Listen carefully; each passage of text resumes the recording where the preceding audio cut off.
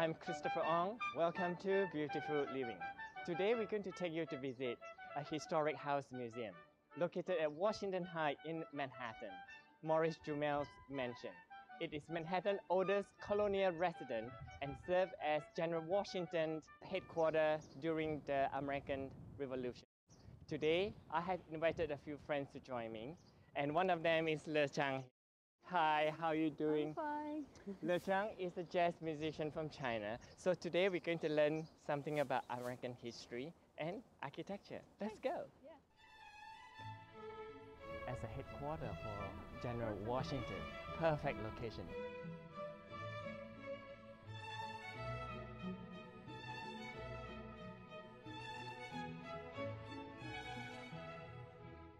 Please, come on in. Well, Morris-Jemul Mansion is Manhattan's oldest remaining house, and it was built in 1765 basically as a summer house, which is hard for us to imagine today because we're in the middle of the city. When the house was built, this was really farmland. It was really very rural. And the Morris family who built the house were basically looking for a sort of a getaway for the summertime. Of course, summer in the city during that time was a pretty unhealthy time of year. The water tended to be a little bad and probably didn't smell all that great in the city as well. So having a nice getaway, and a getaway on a hilltop like this, we're on the second highest point in Manhattan, so it would have been very breezy. The views would have been absolutely phenomenal. It was probably a really nice, luxurious place to be. Roger Morris was the son of a British architect and builder. And while we don't think his father had a hand in designing the house, we're sure that his work influenced the design of the house. It was really built as a Georgian-style mansion. It got all the classical features, the 4 columns, front portico, coined corners.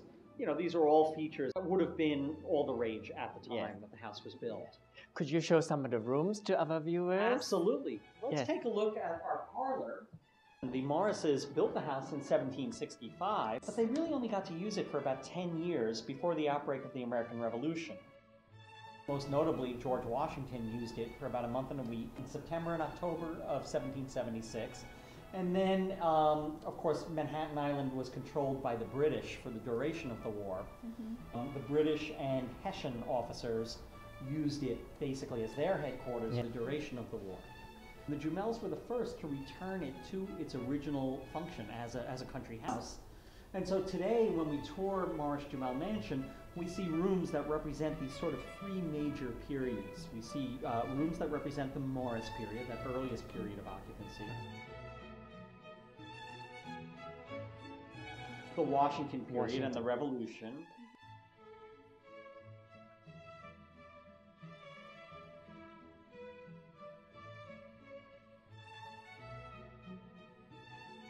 And then finally, the Jumel period, which encompasses most of the 19th century. Yeah. So, in those days, they have a music room. That's right. Would you be able to show us, Absolutely. our viewer? Our octagonal drawing room is used very much as it was. Yeah, I feel like standing in this room, it transports me back to the previous era. And now you play a Baroque music here. I think this must be sensational for people to come here to experience that. So why don't we go up to the second floor? And now.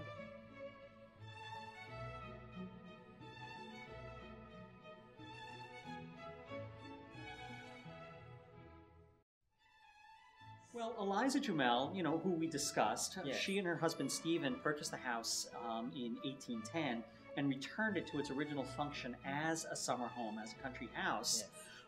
In 1832, Stephen Jumel died. And a year later, Eliza married Aaron Burr.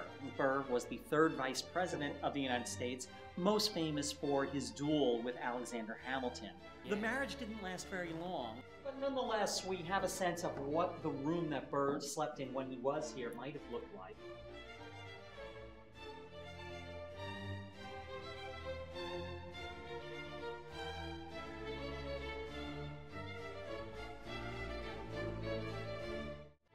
The bedroom of Mary Bowen is one of my favorite rooms actually in the house.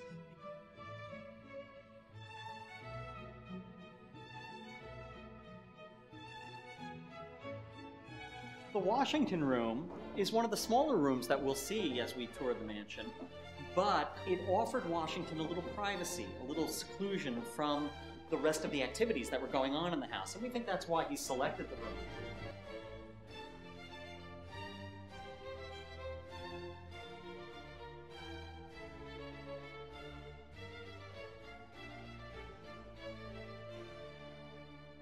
I'm glad today we share all this great time with friends and with Ken Moss introduces the history, the architecture, the design of this mansion.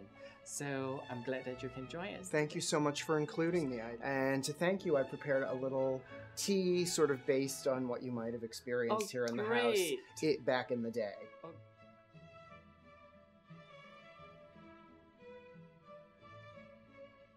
Thank you for joining us. I'm Christopher Ong from Beautiful Living. We will see you next time for more Beautiful Living. Thank you.